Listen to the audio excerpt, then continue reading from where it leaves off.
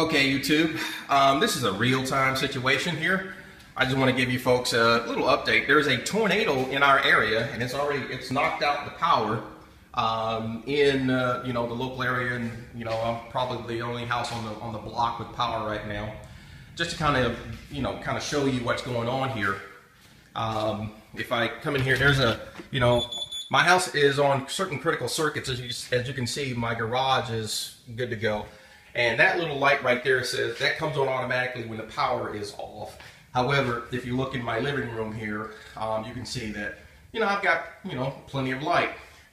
Now, also in this little area here, I got plenty of light. So my system kicked on. Now, to get power to the rest of the house, okay, the automatic transfer switch has kicked on and everything in my critical circuits are being energized.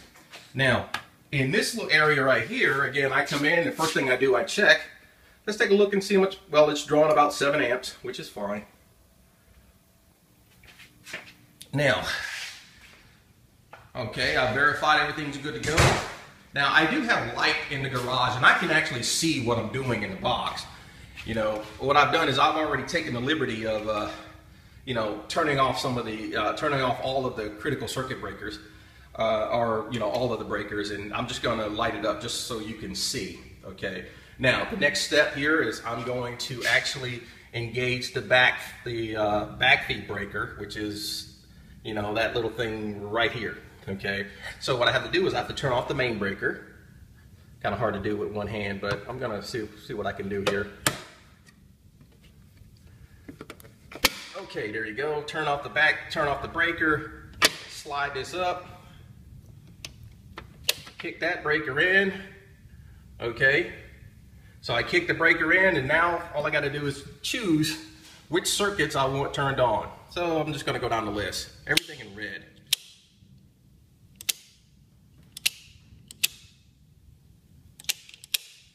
So I'm clicking everything in red that I want on. See, basically, just a little, all the 110s. That's all I'm concerned about, just the 110s. Okay, and I clicked on all the 110s.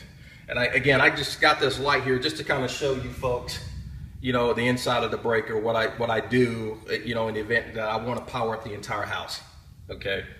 All right. Now my lights just went off in the garage, and that's because it's on a motion sensor. So if I can just walk up,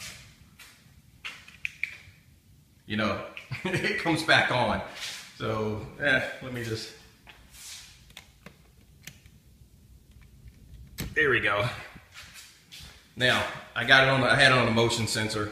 Anyway, this is happening real time, no editing or whatever. Okay, so I turn on everything. I check to see if there's some vampire loads or something that I don't really want on. It's pulling about 9 amps. Okay. So, and let's see what else I do. I just walk in, and everything's good to go.